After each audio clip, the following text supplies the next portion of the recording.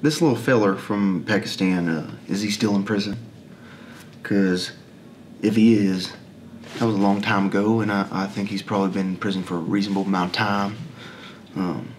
I think he's probably one of those people that, to his country, he's a pretty good man. To us, he's someone that released a virus that's that bad. I know that I recommended the government go and check that guy out. Anyways, so what I actually want to talk about real quick is the Constitution and these constitutional law professors that are breaking the Constitution for what reason exactly? To kill me, because they think this technology is so scary, so they don't have to follow the Constitution with me because I have future technology. But in reality, I made this country, and if there's anyone that didn't make this country, it's Jenna Nakasone. And so it's like, all right, pretty brave. Like, how in the hell did y'all pick that guy? It's like someone that never took a history class that was written by someone other than a fascist picked Jenna Nakasone.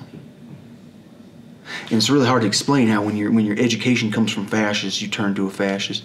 So I understand how some people are going, all right, you're not ever going to pick a justice that has a voting record that is pro-life. And yes, that is true, and I do understand people change, but if I'm picking a justice, I'm picking an old justice. I'm not picking a young one, and I'm picking a diverse cast. I'm going to pick all different ages, all different gender, all different race. I'm going to pick all different colleges. We're going to have a renaissance of knowledge in the Supreme Court. We're going to actually have a lawyer that had a professor that the other people didn't have.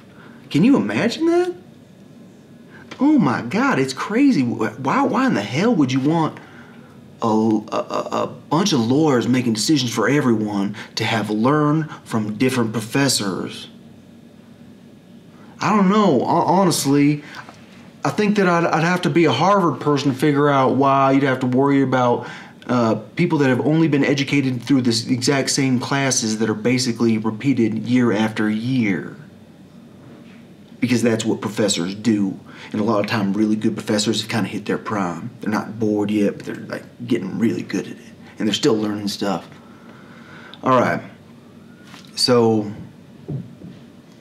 I'm just trying to figure out if you guys are trying to kill me or not. And if so,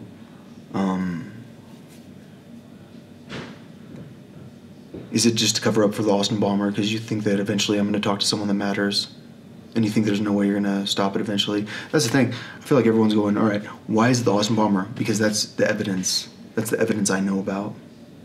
Like, I think they killed my pastor in front of the entire church to scare us. It was homecoming weekend. It was intimidation. It was David Crowder Band's church. Like, I'm pretty sure David Crowder was there. I skipped because it was homecoming. I was like, there's no way I'm going to go. I think they murdered him, and I think they've murdered a lot of people. And I think they murdered the Branch Davidians because they got pissed. I don't know if that has to do with drugs, but it probably does. I don't know for sure, but I know that they were pretty. They wanted revenge on the Davidians, and it seems like what they did is they started a fire, and then they didn't let them leave, which is like a very, very large group of people. Like that's like mass murder in front of the entire world by the FBI and the ATF a long time ago. But still, I'm just saying, like, that's the way they are. Like, they will cover up in mass. And like, we're all gonna sit there going, okay, what are we gonna do without these cops that get rich off the government and cover up in mass? I mean, they're like unbelievable. Well, not all the cops are guilty, and they can hire people that are new.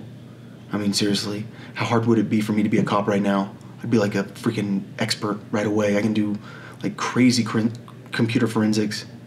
Like looking through a computer and trying to find stuff that you think's gone.